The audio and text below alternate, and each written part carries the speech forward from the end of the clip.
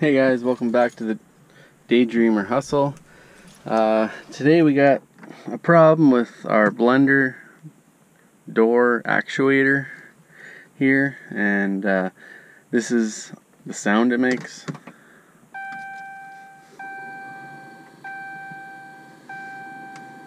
If it will do it or not.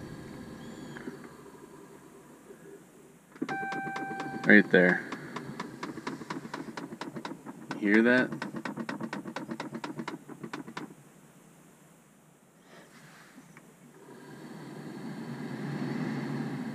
I'm only getting air conditioning and air on the feet, so I'm going to take this apart. There's a couple screws right up here, some Torx bits. Okay, so took out the two screws on top. Now just pull towards you and this pops out. Oh, okay. Forgot that was there.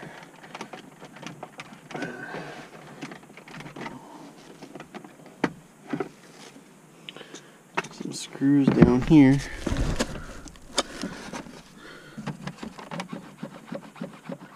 Might have to take those out too.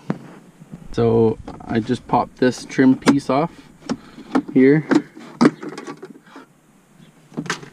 and I'm gonna pop this other big piece trim right off. Oh, I have to open up that. Oh yeah. So that comes out. Now I can take, I believe, this off now. Wiggle, wiggle.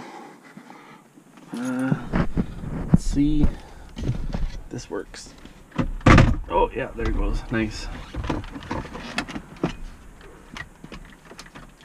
Oh, come on.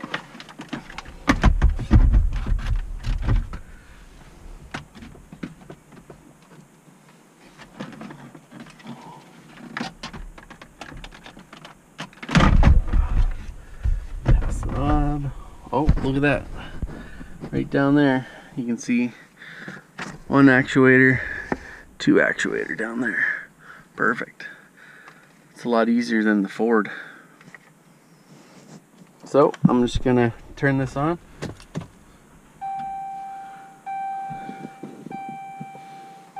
See.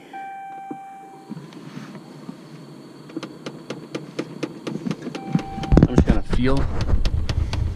Oh, yeah, I'm pretty sure it's this one down here. I can feel it. But I ordered two of them. Actually, I ordered two of them accidentally. But if they're the same part number, I'm going to change out both of them anyways. So it actually might work out for the best. So I'm just gonna start unplugging all these plugs, and then I'll get right to it. So now I'm gonna go ahead and replace this one. Pretty sure this should be the same as that one down there. It's just, it sort of looks like there's different mounting positions. But if it's not the right one, I'll return this one on Amazon. I'll link the product in the description below. The one that was making the noise, the air door actuator, was the one down below, and I wasn't getting any heat or air through the top vents, just the floor. So this is the product number for the blender door, Blendor 604-005. So I know definitely this one is making all the noise, clunking noise. So I'll start with this one. One screw. There's only three. Yeah, there's only two screws. But yeah.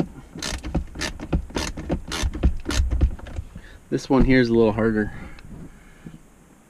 It metal frame hits it.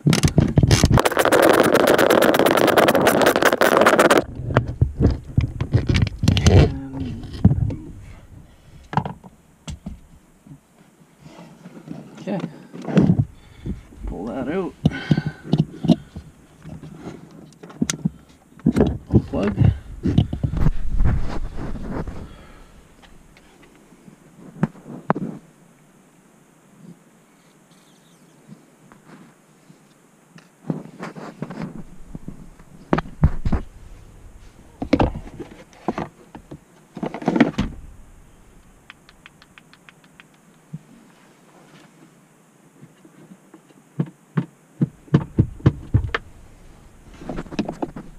Here.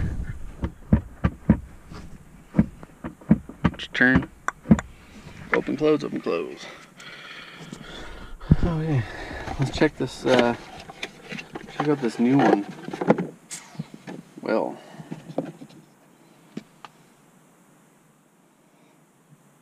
I guess they're the same. Yeah. See what happens.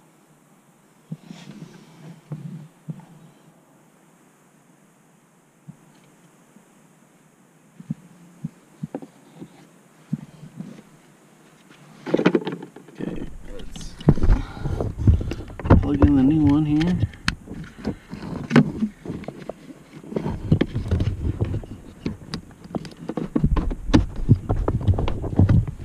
Screw that in. Just hopefully don't lose this bottom screw here. Hopefully I'm pretty good. Okay.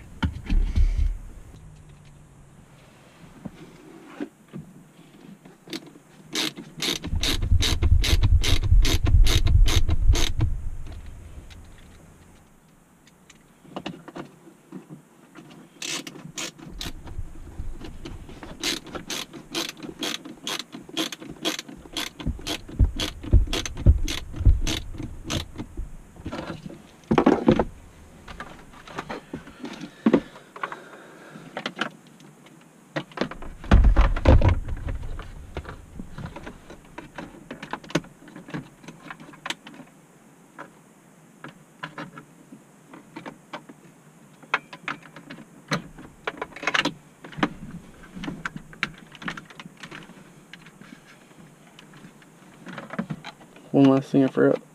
There you go. Now let's try defrost again. Yep.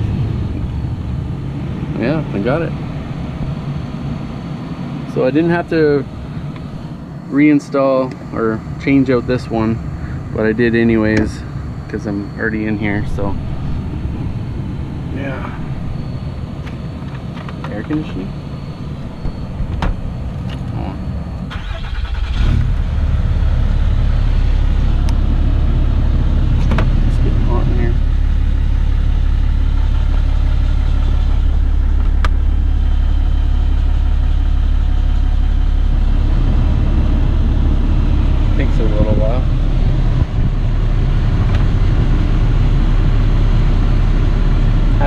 There for a sec. For what? What to do. Oh, the thing, yeah. Got them on your feet? Mm-hmm. Okay. That's just feet. Feet defrost. Check.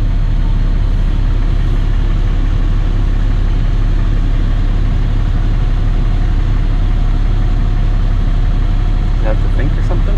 It's going. It just doesn't blow as hard when it's on both for defrosted feet. It never does. There you go. Oh yeah. Yeah, it blows good. Okay.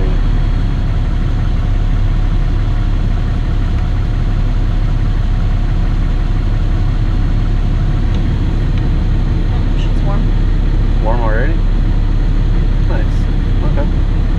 So I went through all the steps, or through all the functions, and it works. So